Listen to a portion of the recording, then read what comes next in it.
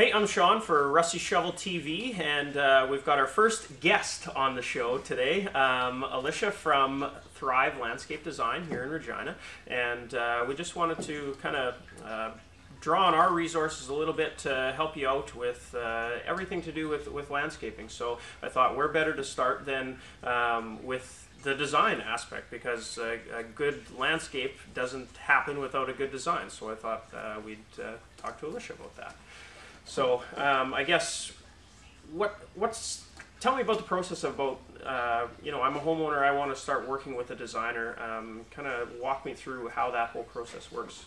Well, usually I start off with a consultation and go to the customer's house and talk to them a little bit about what they're wanting to do with their yard, what the space is going to be used for, whether you're using it for entertaining, play areas, planting, vegetable gardens, that kind of thing. Find out all about that. And then we start the design process, which I usually like to make it a very interactive process with the customer as well, and make sure that they're involved the whole time so that their wishes and their needs are met through the design process.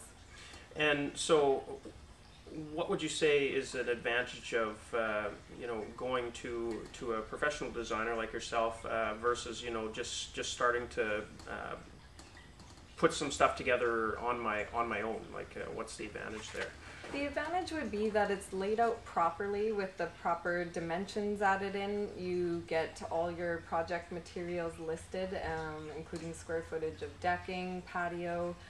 The proper plants are chosen for your space. As my background is in prairie horticulture, so I know that these are the types of plants that will grow and withstand our crazy climate that we live in, and that you're not going to be tearing stuff out later because you've maybe overplanted or something didn't work because it's actually not good for the space that it was planted in. So right. So I mean, you're doing this every day. You work with the plants. You know what goes well together. And yeah. As a homeowner, I know myself. I mean, even though I might have planted some shrubs before, they might not have turned out so well. So that's a good resource to draw on for sure. So, exactly.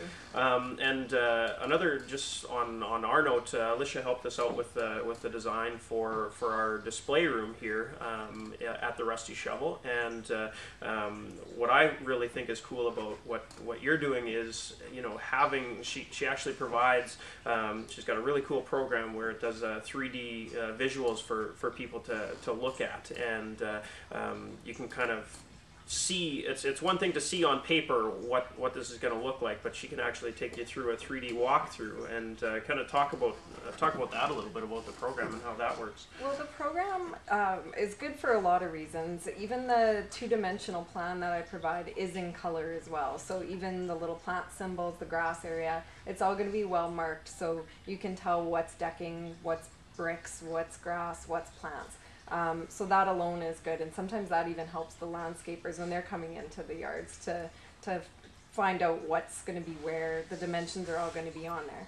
There's a few other perspectives too that I can actually do sort of a full scope all around view, whether it's overhead, from the side, looking down at the yard, so it gives you that perspective of how everything's going to be laid out. And then, like you said, the walkthrough, which essentially is like taking snapshots of the yard with a camera of how things are going to look when it's done. So it really does give you the perspective, because the house is part of my plan as well. So I'm trying to coordinate the whole yard to complement the exterior of the house, the size of the house, making sure the plantings are going to be the right size against the house, that there's not going to be massive trees that are just going to overtake the whole yard, or the house for that matter. Right, that's one of the things that I thought was really cool, is that you could say, okay, it's one thing to put it on paper, this is going to be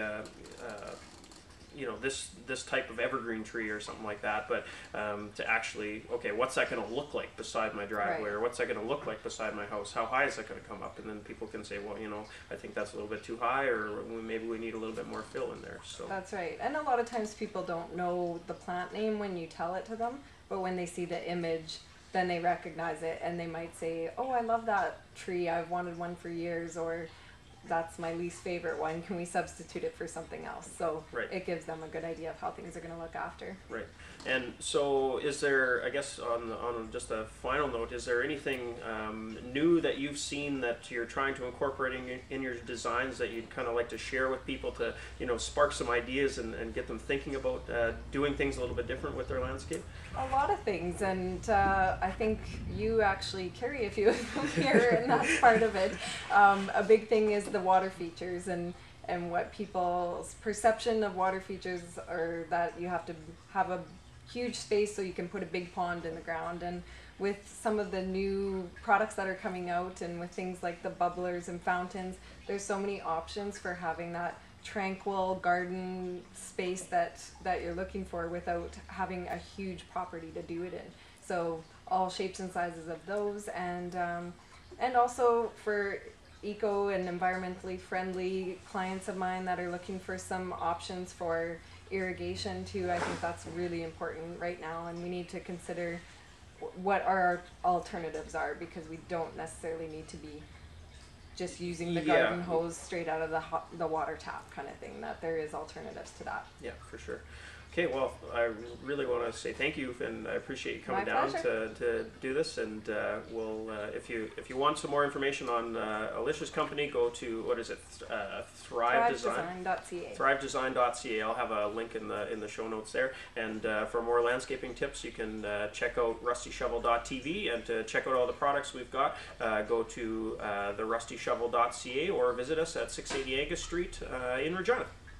Thanks, Sean. Thank you.